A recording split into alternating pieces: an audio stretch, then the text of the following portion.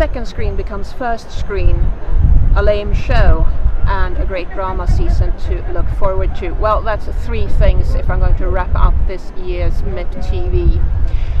In the beginning of the week we heard a lot about the importance of the second screen, but as the week progressed, the tone went more towards, is it really a second screen?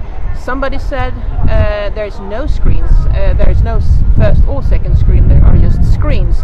But now we hear producers say they are producing for the small screen, mobile, computers and iPads, whereas the broadcasting window becomes actually the second screen. So the regular content, the engaging content is on the small screens. So that's a different way of thinking and also a different way of prioritizing, and especially if you're going to monetize those windows that are on the internet and social media. So that's something to take home and think about, both for broadcasters and for brands.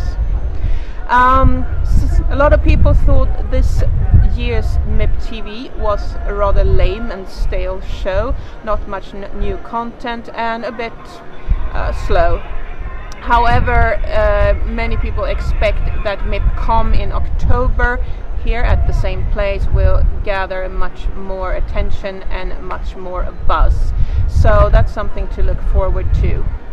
And finally, we have a great drama season to look forward to if we're going to go by the big billboards here at MIPTV. And especially for me who love action and science fiction, there's a lot of new content that you can look through, and I'm going to list some of it on the website dramatify.com. So look forward to that, and I will link to the new trailers and all the new shows that are coming up.